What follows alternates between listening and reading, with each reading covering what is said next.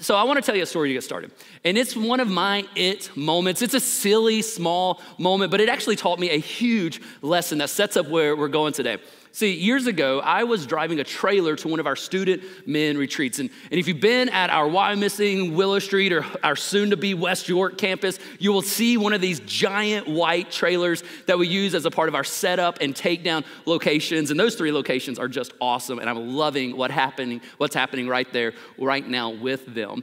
But here's what you got to know. I grew up pulling a ton of trailers. I moved trailers all over the place. I've hooked up 1 million trailers. But because I learned how to hook up a trailer before cars had backup cameras, which that sentence will make you feel very, very unnecessarily old, I didn't exactly know how to hook up a truck and trailer. And so I've developed this horrible habit that is with me to this day. See, whenever I got to back up a truck and trailer, I get to where I need to go and I back up using my best guess, hoping that in my best effort, the ball of the truck is close to the trailer hitch, and then I go back, and if it's not close enough, I just kind of like nudge the trailer over. You know what I mean? Anybody else hook up a trailer like that? You just nudge it, or if it's light enough, you just pick up the trailer and set it directly on the ball, and you're like, I'm incredible, I did it, you know? And that's kind of the skill that I developed when I'm 17, and I had more muscles than skills. Like, it was easier to move the trailer than to learn how to actually back up the truck. So it's a terrible habit I have. Well, years ago, we had taken one of those massive trailers to the Student Men event, and it was time to re-hook it up. So I did what I always did. I get in the truck, and I back it up using my best guess, getting as close as I could, hoping it was close, and I get out, and I realize I'm like 2 inches off. So this time I go back, and I just realized, I'm just gonna nudge it over, but I realized something really, really quick. There is no way on God's green earth I was gonna move this trailer. Like, I tried pushing it, I tried pulling it, I tried kicking it, I was crying over it, I tried lifting it. It, for whatever reason, weighed a ton, and I could not budge this thing.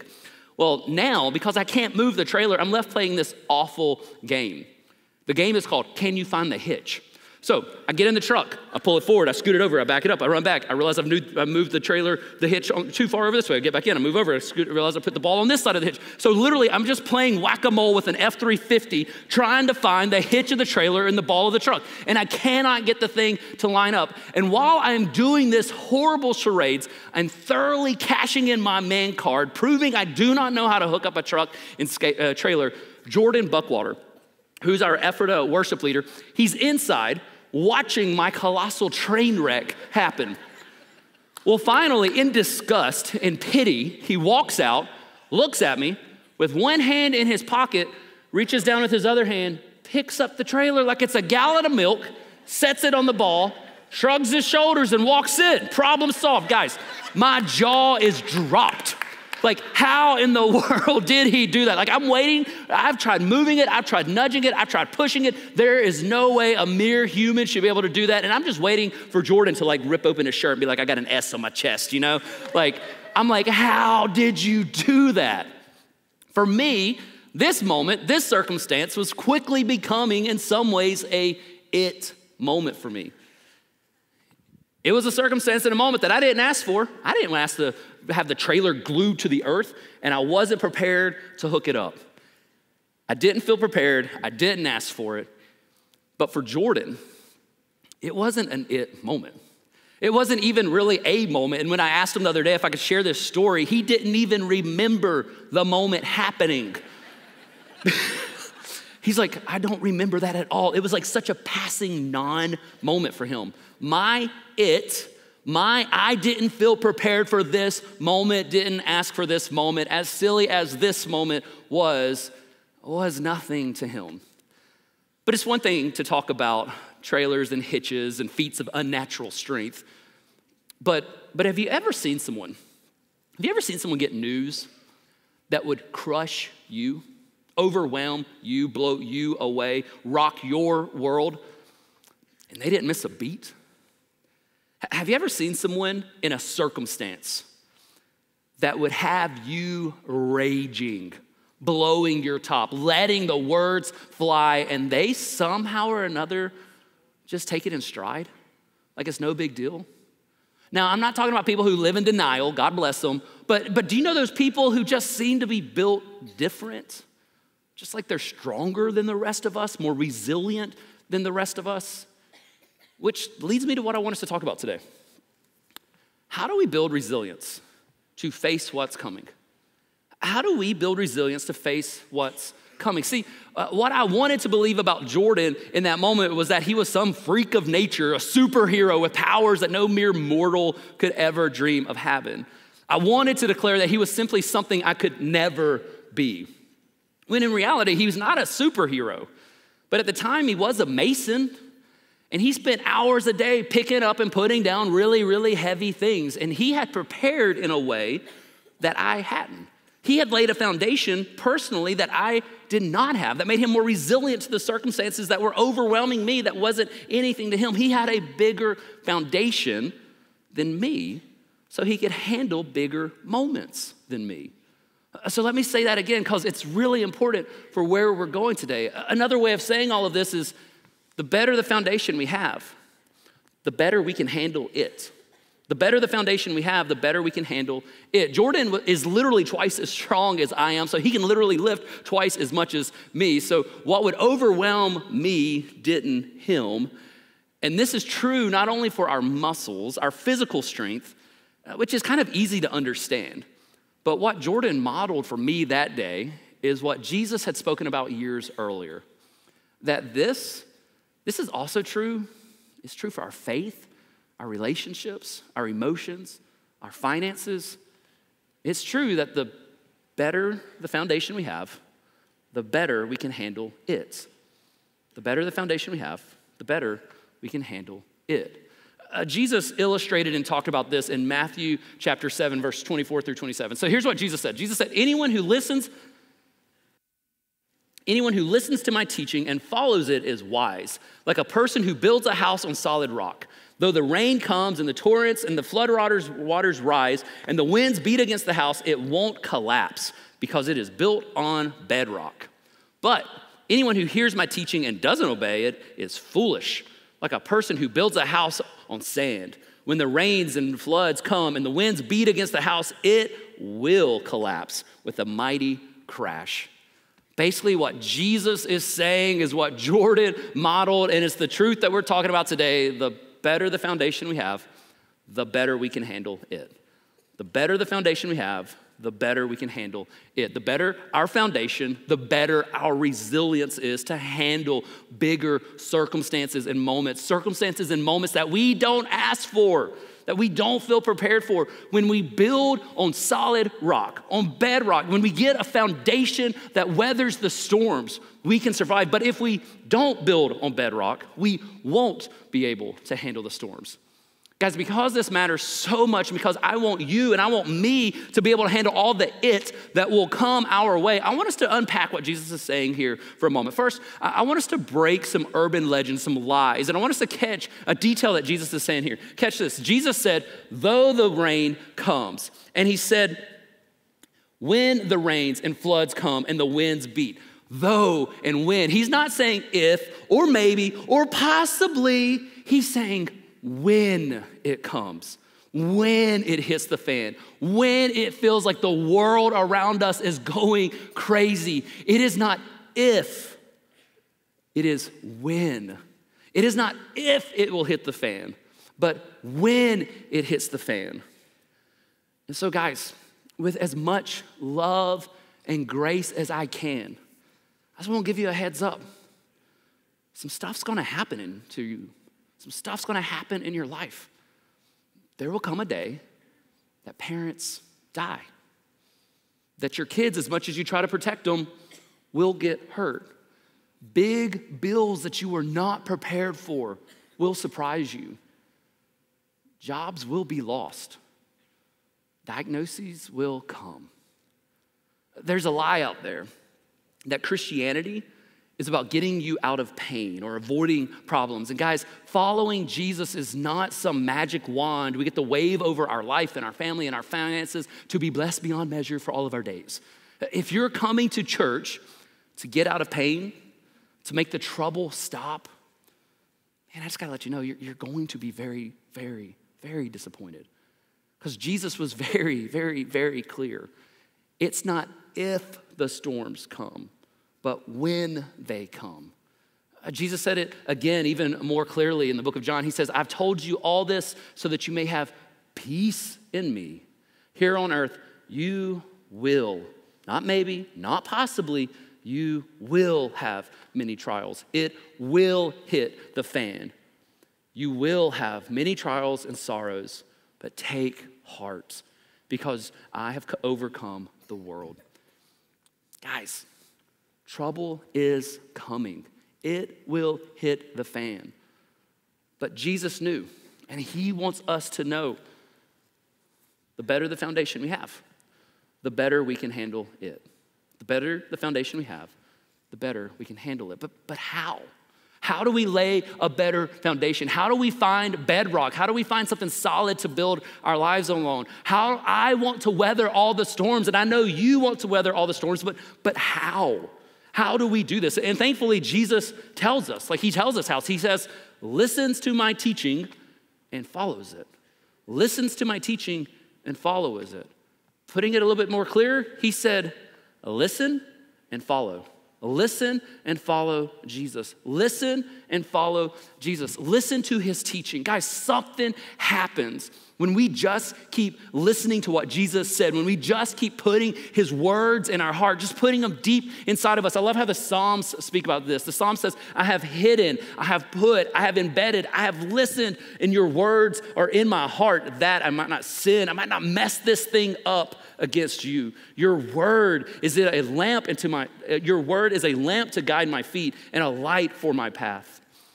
Man, something happens. Something happens when we keep putting Jesus' teaching in us. It grows in us. It takes root in us. It becomes something in us. It's like a song that just gets stuck in your head and you find yourself singing it without even knowing it.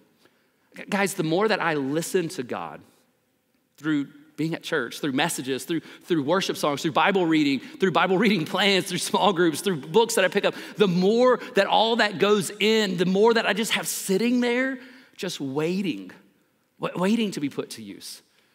Which then leads to the second part. I mean, it's one thing to listen, but listening only goes so far. I know this might come as a surprise to you guys, but I'm not a Navy SEAL. I swim like a rock, but I listen to a lot of Navy SEALs books. Like I listen to a ton of them, but I don't follow them. I listen, but I don't follow. And Jesus was really clear. He said, listen and then follow. Listen and then take a step. Listen and then trust what he said enough to do it. Listen and follow. And some of us need help doing this, and I get that. So that's why we talk so much about small groups around here. I mean, groups are just launching around our campuses, and it's not too late to jump in. So get into one and just say, hey, can we listen and follow together? Listen and follow together. Can you get a part of a group that helps you move forward together? We talk a lot about being on serve teams around here, and it's real easy to think that a serve team is about you giving something, when personally, I think serving is way more about what I get. And I just want to let you guys in on a really odd church hack. So if you want to hack church, this is what you need to know. Something special happens when you gather at church. Like something special happens when you're here. Like you're putting in, you're getting encouraged. Like something happens when you're here. But if getting to church consistently is hard, which I totally understand because life is hard and confusing some days, one of the best ways to have a hack to get here is to join a serve team. Because it's harder to skip, it's harder to miss when you know you have a team waiting on you. And what I love is your serve team really becomes your growth team. Your serve team becomes your growth team to help you keep moving, to not just listen, but to follow. Guys, I choose to never exercise alone because if I gotta show up by myself, it's way too easy to skip. But if I know if I got someone waiting for me, I show up. So how do we lay a better foundation? How do we lay a foundation that can weather the storms? Jesus was clear. He said we listen and then we follow. We listen and then we follow. And step after step after baby step, you become stronger. You become different. Jordan that day lifted the trailer, not because he did one workout, but because he lifted one brick after another brick after another brick after another brick, day after day after day after day, and who knows what is coming, what it will hit your fan But Jesus promised that if we will spend our life listening and following, a foundation will be laid that can withstand the storms. And if I was you, I would be sitting there being very skeptical. I mean, all of this just sounds too easy. It's too bubblegum theology, like listen, obey, and everything will be okay. Like I get that that's like easy to dismiss and discredit. And it's the belief that just listening and obeying daily small steps, that's actually enough. That it's easy to believe that it won't prepare you, that one brick at a time isn't enough to make you strong enough. But guys, I gotta let you know, I've been pastoring for about 18 years now, and I've seen it over and over and over and over again. Normal people like you and me, who simply spend every day listening and following, somehow surviving unbelievable moments that would blow some of us away because they had laid a foundation that was ready for the storm.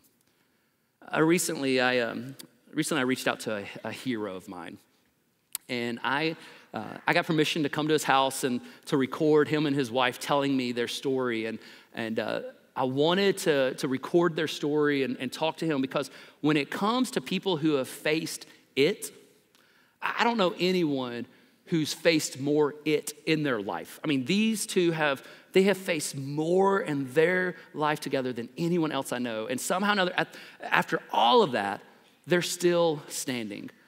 So I want to introduce you to one of my heroes. And if you've been around LCBC for a while, you might know this guy. I want to introduce you to Keith Walker.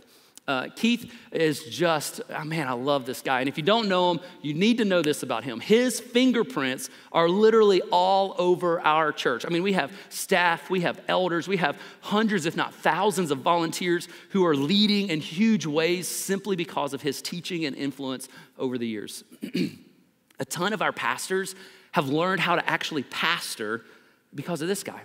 And Keith and Lynn, they started attending LCBC in 2021. And that's wrong. Now that it's 2020, I cannot say 2000 anymore. In 2001. And so they started attending in 2001. And shortly after that, he got invited into the teaching teams for the weekends. And then he started leading our high schoolers.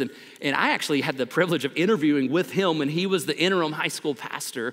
And he has just got his fingerprints everywhere. He went on to lead our singles ministry for a long time. He even led at our Waynesboro campus as an interim campus pastor there for a bit. But what he's most known for is for years, he led our men's ministry known as Men's Frat. And Men's Frat was this weekly men's gathering that happened in one season. In fact, Frat was so big, it was running about 1,200 to 1,400 men every week, which was arguably one of the largest men's ministry in the nation at the time.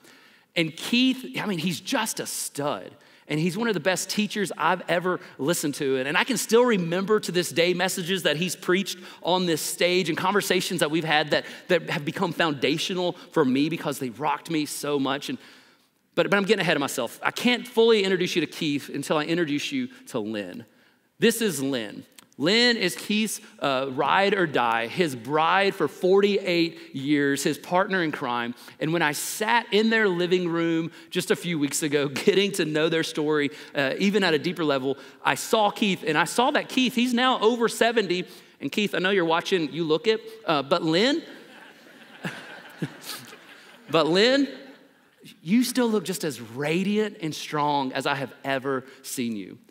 And Lynn, she's just got this incredible story that she gave me permission to share. See, Lynn, she grew up near Philly. And her dad wasn't always the greatest, and home wasn't always amazing. And so this one night as a kid, it had hit the fan, and it was so bad. She runs out into the street, and she shouts up into the sky. She says, "God, if you're real, do something." Well, about 2 weeks later, she said that Billy Graham's brother-in-law was coming through on a crusade, and she didn't have anything better to do. So her and some friends went to cause some trouble, and they actually did a really good job because they actually got escorted out by the police. And so as the police are escorting her out of this arena, the pastor from stage shouts, "There is a Father that loves you." And for Lynn, that was like a hook to a fish. It just grabbed her head and turned her around. And she actually paused the officer and she said, can I listen to this? And the officer paused And they actually sat in the aisle together, and she was spellbound and listening. And at the end, when it came time to trust Jesus, to accept Jesus, to want to follow Jesus, sitting next to an officer, she did. Well, a few weeks later, she realized she wanted to give church a try, and so she finds this church hayride. Well, she goes out, she gets on the trailer for the hayride, and one bump leads to another bump, and then the next thing you know, she literally falls into Keith's lap. And Keith, as she fell on him, he romantically fell hard for her. And as he's helping her up, I kid you not, Keith, in his deep voice way, goes, "Hi, my name is Keith, and I love you." Well, sure enough, they did eventually start dating, and one thing led to another, and a few years later, the wedding bells chimed, and they started a life together. They said their I do's, they started life, they started trying to figure out what it means to follow Jesus, and Lynn shared that she quickly realized Keith was dramatically different than any other man she had ever experienced in life, and over the years, he has proven time and time again to be her steady, trusting partner. Well, Keith, he becomes a pastor, and she's right by his side, and they're making it happen, and they move all over the place. They finally start a family, and the family starts to grow. And as the family is growing, they move from one place to another, and this is when things started to hit the fan. Things started to get a little bit crazy, and their experience during this time, they experience a betrayal at work that left them churchless and jobless and communityless, like deep hurt and it hitting the fan. And as Keith reflected on that season, he said that he never really struggled to trust that God was good. He just really struggled to give him control, because he thought surely God could use his help. Lynn, on the other hand, she said that although she knew that she could go to God, she was always skeptical. She was fundamentally struggling with this idea that God was actually a good father, that there was such a thing as a good father. She kept going to him, but she always would go to him with her doubts and with her questions and with her wrestling.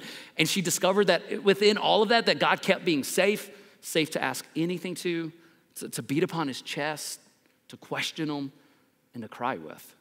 And through all of this, they just keep day after day listening and following, slowly laying a brick by brick by brick over time. And Keith and Lynn, eventually, they and their two boys, they moved to Lancaster. And shortly after they moved here, again, it hit the fan for them, and they started to suffer. They had a miscarriage at 28 weeks. And if you've walked through a miscarriage, you just know how much that breaks a parent's heart. So they start healing from that. And eventually God gives them 2 more boys. And finally their family is full. It's them and their 4 boys. And life was finally feeling right. The family was full, ministry was booming, and I can't say this too loud because Lynn will debate me and possibly arm wrestle me, which scares me, but Keith was a stud, like a rock star during the season. I mean, he's speaking over 300 times a year, and all of that, they choose to become bivocational, and they launched 5 farmer markets just so they can feed their 4 growing boys because they were eating them out of house and home. But again, in the midst of really good moments, they had it hit the fan. And they had it hit the fan more times than I can count. I mean, they had money stolen. They had dreams fall apart. They had friends betray them. Things just hitting the fan left and right. Good moments followed by bad moments. But God, through it all, was there. And through it all, listening and following, was slowly building a foundation for them. By 2009, they had been on staff for years, and they were preparing to graduate their largest men's frat class ever. There was about 1,300 guys that they were looking to celebrate that year, and they were also excited to celebrate that their 3rd son was going to be turning 18 that year as well. But something just didn't feel right. And they got a call.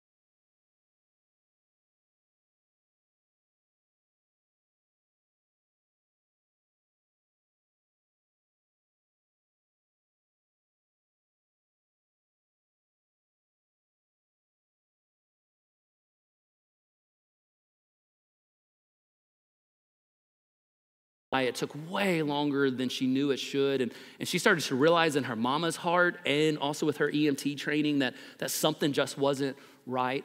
And on April 1st of 2009, Caleb got a phone call letting him know that, in fact, he did have brain cancer. And this threw their family into a whirlwind. I mean, how do you respond to that hitting the fan? I mean, it's one thing to be ran out of a job or to be lied to or to be betrayed or to have your business flop or your dreams crushed. I mean, that's like your fan. But how do you as a parent watch that hit your kid? I mean, how are they supposed to stand under that? And this led to surgery after surgery, but the first surgery was actually botched, and the surgeon missed 40% of the tumor. And because he missed it, it left Caleb partially paralyzed on his left side, and which this then led to more whirlwind doctor's visits, more it hitting the fan, more surgeries, more moments. And amazingly, through all of this, God somehow or another used CHOP, Children's Hospital of Philly, to show up in incredible ways. And they were actually able to remove the remaining 40% of that tumor and at the same time miraculously restore Caleb's left side. And Keith and Lynn, this whole time, as their world is hitting the fan, as the weight of all of this is hitting them, I mean, they're still trying to lift one brick at a time, to listen and follow, to listen and follow. And some days it seemed just too much to bear. And what they discovered was it wasn't them lifting and following, but it was actually their small group, their tribe coming alongside of them and lifting and carrying and moving one day at a time. Hope would start to bud. And then it just would seem like another fan would fall on it and destroy it. And this was their life. This was their life for 5.5 years. And after 5.5 years of exhausting battle, Caleb battled to the end.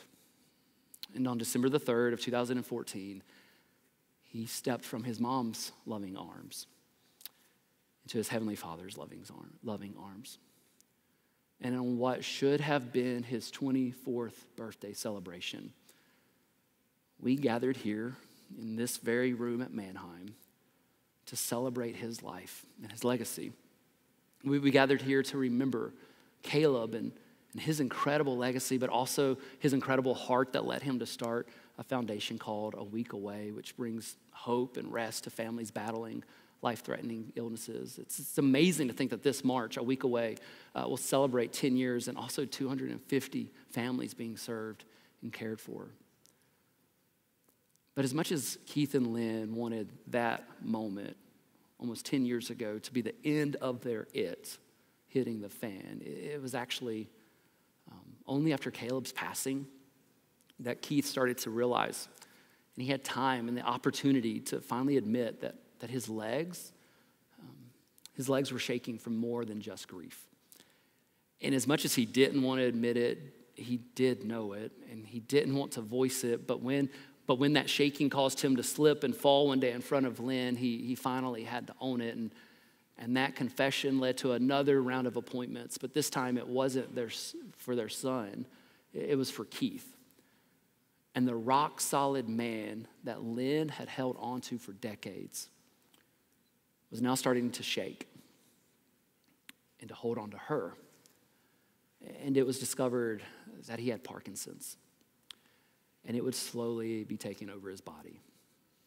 And today, almost 10 years later, due to the Parkinson's, Keith is physically a fraction of the man that so many of us once knew and loved. He admits that his body has betrayed him, but his mind, his heart, his soul are as strong as ever.